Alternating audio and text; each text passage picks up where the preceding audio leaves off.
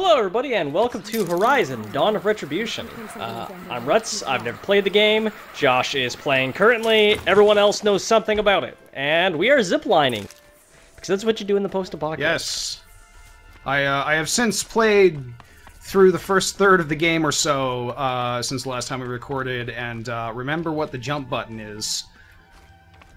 Yes, that was my favorite part of that week, bar none. Actually, just about every time in a video game somebody jumps for like a zipline or a ladder or something, completely eats shit implausibly, it nourishes me just a little bit. And I'll know who she was and why I was cast out at birth. As if there could be an excuse for that. I do love the embrace. For some fire arrows. I should like, find a herd. How do I put this? Mother's heart. Like The a hug, actual- or like the place? No, the place in the game. Like, Oh. it's No one ever gets lonely in there. it's way too much of the first tutorial that we did last week is way too hand-holdy and painful. This is this is sort of a Actually, mini version of the open world.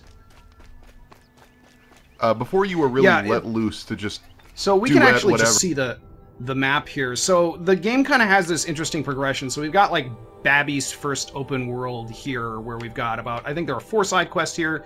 We're probably gonna do them on screen. They're all pretty simple, and it gives you an idea of what the open world stuff in this game looks like. And then we'll probably stick to main quest stuff for a while. And then we get out into here after the initial opening segment, and we've got more kind of like learning how the game works. It introduces you to the first of the hunting grounds, which are like challenge areas to like show off combat mechanics.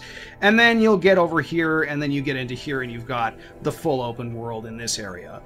So right now we're just going to focus on this area down here for this set of episodes. But what I love about the Embrace is that there are multiple things to do in it, and it feels almost like you could do like a small-scale DLC that exists just in the Embrace and just does narrative stuff because it's that fleshed out of an area of and big enough to have adventures and find caves and do things in. This I like a lot better as a tutorial area than Young Aloy stuff, which is all railroaded and not great. And you don't really have all your capabilities yet, and unfortunately, the Young Aloy stuff, it doesn't take too long, and it's there because it has to be there just in case you're someone who hasn't played a game like this before. Right, and it's there for narrative purposes too, but... Hello, Grata. I think the best part about it is, like, it doesn't feel like a tutorial. Like, it feels like you're already starting your crafting, and you're already starting, like, building up your arsenal to, like, you know, it's, like, still very hand-holdy in some ways, but it still feels like the game has started now. And then there's, like, a second starting after. Oh, mother. That's good, because I think probably my perennial problem with this, I don't want to say this genre per se, because I'm actually using genre kind of loosely here. Just like all these open world-ish third-person games that have various mechanics based on collection and exploration, is that so many of them feel like they spend something like between 40 to 70% of the game in tutorial. And the tutorial feels like overt. Like that's one of the reasons why the Assassin's Creed series is rare, like at least in the beginning didn't really appeal to me, was because whenever I saw people play the game, it's like, yeah, I'm at hour like 9 here, and they put me into like a arena so that I can learn this new mechanic. Yeah. This game doesn't really do that. It does slowly expand and introduce new stuff, but it's not as painful about it as Assassin's Creed is, where it's like, hey, here's this completely new system. Right. Like, where this game opens up... Oh, go ahead. Go ahead, please. No, please go ahead.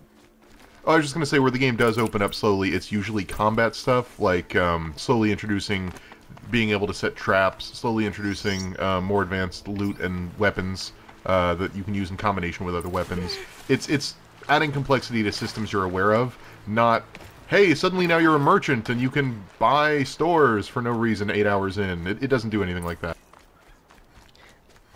On a tangent, I'm not sure how I feel about what I would describe as the Rockstar approach. like the approach you see in Grand Theft Auto, which is where they have a sort of a tutorial that occasionally stops and teaches you a new set of mechanics, but it doesn't lock off those mechanics before then. And you probably will, at least randomly in a few cases, discover that mechanic set and maybe even experiment with it before it formally teaches it to you. On the one hand, I like the freedom that introduces. You know, it allows me to kind of mess around with motorcycles, for example, or with, you know, mini games before the plot actually officially teaches me how to do that. But on the other hand, it does feel kind of patronizing when it does. And also, you know, it often means that I'm still doing tutorials until kind of late into the campaign. Well, the Rockstar approach also has that, like, even worse than Assassin's Creed, I would argue, one-off systems that are used contextually one place and nowhere else, like vehicles that exist in one place in the game for one story mission, and you can drive them whenever, but, like, realistically, you're going to drive it to do the story mission and then never ever again. Right, the fucking forklifts. You know, like, yes. who decided that this was a skill set that was worth spending like 20 minutes developing? No. There we go. I love watching the armor pop off of these guys. Yeah. The combat is really good. Like, I'd forgotten how fun it was. I ended up I really have only been playing my new save like for 2 days. I just spent 2 days just playing this game and going like, wow, I forgot how good this is. I mean, there's a lot of grindy collecting health plant crap, which is the lowest part of the game of the gameplay. Oh fuck. Oh, damn it. I did that the last time I came here too. Some of the positioning on stuff that you can jump on is not super clear. Well, just look for the yellow. I was going towards the yellow, but it didn't like properly pop me onto it, and oh, these things are back.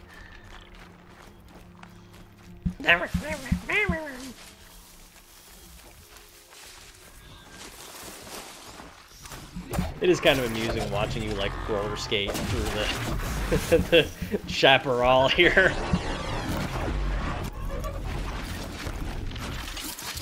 Nice. Oh, I missed. Look cool, though. I mean, you know, I say that like you missed with your attack, but the way that it dodged as you missed made it, yeah, you know, genuinely look like it was a staged combat almost. Let's show the part where you immediately do leaping rolls and flips while going uphill, like 8 times in a row. Oh yeah.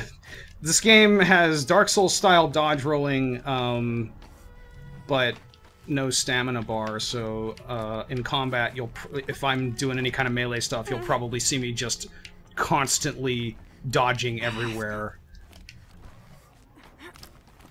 I found those yellow peg things so hard to see.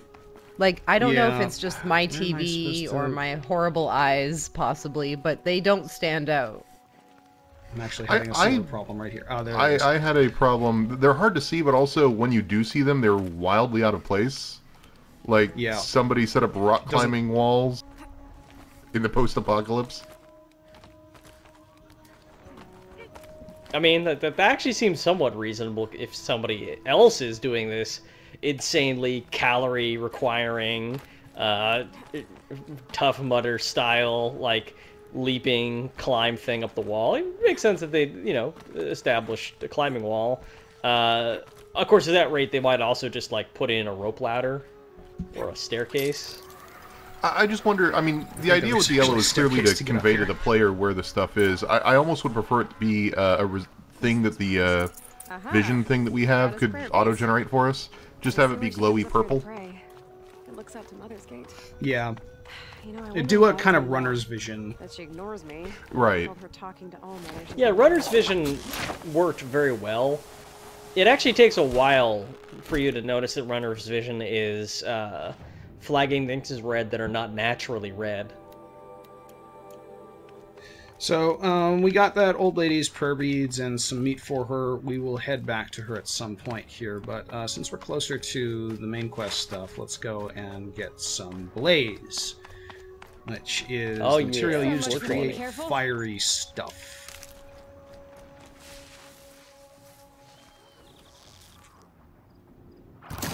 No, just missed. When I was a child, I did a lot of climbing gyms with my family, and for whatever reason, I'm not sure if the song had just come out or what the deal was. In fact, I know that the song had not just come out because the song came out in 1998, but it seemed like every single time I went to the climbing gym, the song "With Arms Wide Open" by Creed played about 8 different times. So, literally, whenever I see someone in a movie or a television show or a video game climbing, that stupid song blasts between my ears. So just every time in this game, Josh is hopping from peg to peg. I promise you, every time, in my head, it's just gonna be like, "With arms wide open, Do I have skills? I do. Good. Okay. Sunlight." We need to get some. There are some important skills that we're gonna grab. This one. Gotta say. I have a pro tip. This one. Oh, what is that? So, one thing that's bullshit in this game is that if you want to install a mod and then you don't want to use that piece of equipment anymore, you just can't transfer to anything else. It'll just break. So you have to get the skill to, like, prevent that from happening. And that was a pain in the butt, but I went for it. And now that thing's not a problem for me. But I hate that. I hate that mechanic. I'm actually going to be saving up some, a good portion of skill points here, so we're just going to get a couple of basic skills, because something that I find very indispensable is the skill that allows you to call mounts, and that is at the very end of a tree that is otherwise pretty much totally useless. You use mouse lock? And it's like a 15. It's like it's a 15 point point investment, which is really kind of annoying.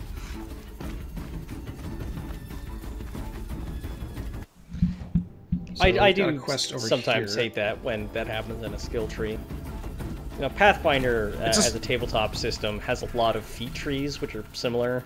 Where sort of infamously it requires a lot of bullshit that is not particularly relevant or useful, but that you've got to be like loading up on for the first 10 levels of your character to get at the indispensable combat stuff that every character of that build needs.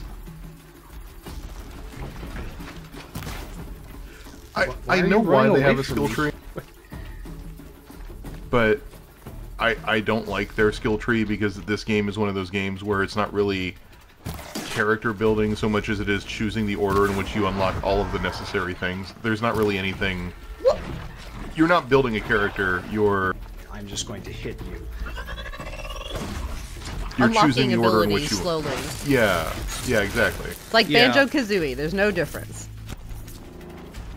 There may be enough skill points to unlock every skill. Banjo, Zero Kazooie. There's a horse that wants to hurt me. Does that happen often, Josh? Sometimes. Gotta see a man about a horse who wants me dead. Wait, does the man want you dead, or does the horse want you dead? Oh, no, the horse wants me dead. I'm seeing the man to put out a hit on him.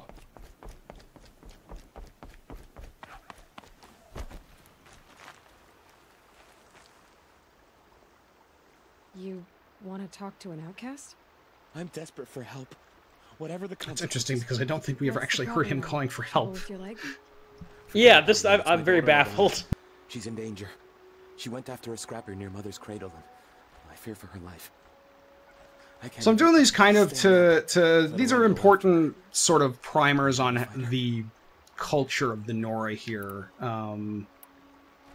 Why would your daughter hunt a scrapper on her own? and where Aloy's place is in it. We met Mother Grata a while back, and she's an outcast like us, but she follows the law, so she doesn't actually talk to us because you're not supposed to talk to outcasts. Even if you are one, I guess. It means everything to Arana. She went Which after the does scrapper to get bring her up an back. interesting conundrum, given that Rost also follows the law, but he talks to us, but eh. You know the matriarchs might cast Who polices that, you think? don't you? I don't care. It's be like, oh, I tried looking I for her heard you myself, and my leg speaking, and gave it's out. just like, no, I was just talking to myself. And then it's like, well, what are they gonna do about it? I'll accept any punishment. I was just speaking rhetorically. Yeah. Just the outsider had a Bam. frighteningly I'll good do what I can grasp to help on your daughter. my internal Make sure monologue. she's all right. They actually You're in do the that law. in a number of points. That's so passive aggressive.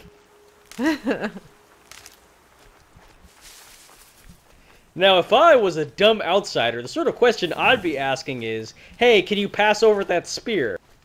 And I would think to myself, yes, and pass over the sphere. Very much like this.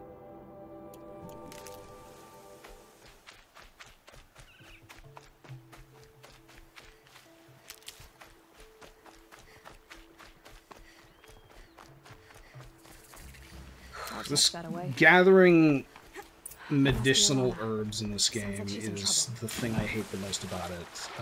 Yep. Is there an inventory limit?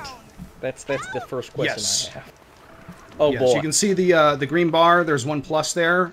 If it gets up to the like I've got that's 2 bars basically, and I've got 2 bars worth of capacity for it. So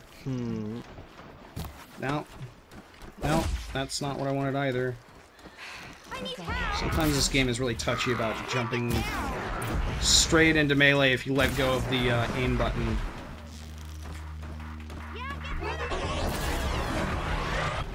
Oh, there's... Nice shooting, Dex.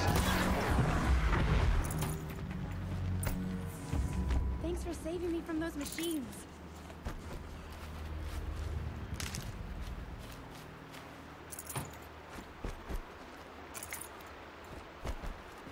Can I thank you? I thought those watchers were gonna tear me apart. Your father sent me after you. It's time to go home. I figured. But I can't go back until I get my mother's spear from that scrapper. The outcast thing is interesting. It may seem That spear must mean a lot to you. like unusual to us, the idea of just exiling people and forcing them to live away from the tribe for crimes and giving like time limits, or like you can get exiled in this game, like the Nora sometimes exile people for a certain period of time because Your father is worried sick they've about done you. something rather than the permanent exile that Rost and Aloy are in. But this was actually an extremely common method of punishment in pretty much But I do wish he wouldn't yell at me so all ancient societies. How did you wind Because up in that tree? when you're running on a scrap into generally Mother's cradle. agrarian or Glimpse hunter-gatherer of it, kind and of then a watcher saw me and called me economy back. where the vast majority of your Mother, people are I'm just involved not a in good just enough getting hunter to enough get food that so there's spear enough back, for am I? everyone to eat. The idea of a prison system for rehabilitating Right. criminals just makes no sense. So you'd end up with just kind of like find your father. 2 tiers of punishments in law codes, where if the person isn't really a threat to their peers or society at large, then they would pay a fine, be disfigured or something, but then otherwise be immediately released to go back to their life. And if they weren't, then you would get into capital punishment, you execute people, or you would exile them. That's Like actually what a happened theme, to the Vault Dweller. That's actually a theme explored in Xenoclash 2, which is not a game that comes up very much in the discourse. Do you guys remember Xenoclash 1? Is that a thing that like I is never recalled? played. I don't even know what that is. It was a source brawler that came out a while ago, and it has a genuinely kind of surreal aesthetic and like world, which has this kind of like a weirder Boris Vallejo mixed with kind of like a Salvador Dali shtick going. If I follow I his remember tracks, it. I should be able to find Yeah, it's that like spear. everybody looks like a Mos Eisley Cantina alien. in this kind of like vaguely, but anyway, it's too hard to describe. But it's a brawler game, and the mechanics were pretty tight, and they made it a sequel, which I enjoyed right up to the point where I stopped playing it for some reason. And one of the concepts they explore is the idea that there is this like dude coming who's trying to bring like quote-unquote civilization, and he introduces the idea that if somebody commits a crime, they should be imprisoned, and he like creates a prison, and everyone, including the main character who was wronged by this person, is actually kind of annoyed at the concept of imprisoning them. I'll bet it crossed the river. And it's just like, you know, Check the other side. what's the point of this? Just sticking him in a box forever. It doesn't make any sense. Yeah, that kind of concept of... I mean, there were prisons in the ancient world. Athens had one for a while, where they put people who couldn't pay fines. But the idea of, like, a criminal justice system that used prisons as the default form of punishment,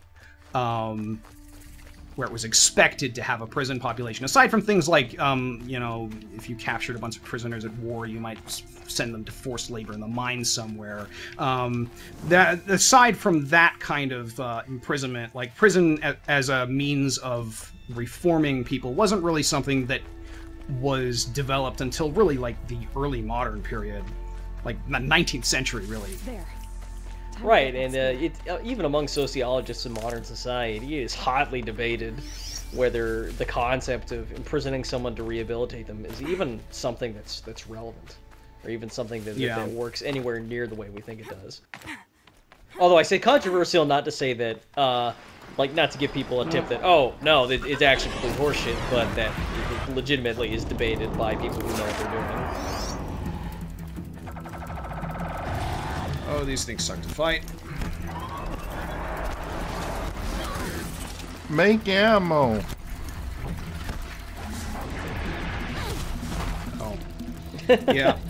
Oh, just like part of my problem you with this like here is that the audio I have is actually on a slight delay because of the way that I'm listening to it. So some of that feedback is not here for me. Whoa. Just like watching you like fling yourself Oh, should've across gotten the the trip snowy caster ground like first. a March hare. You look like Sonic the Hedgehog. Critical hit pump. Sometimes I get really into the music, and then other times I think it's just way too excessive for what's going on. Like, you'll see, like, crap. one, like, little bore, and then sometimes the music will start playing, and you're like, oh, Yeah. alright. Alright, dubstep.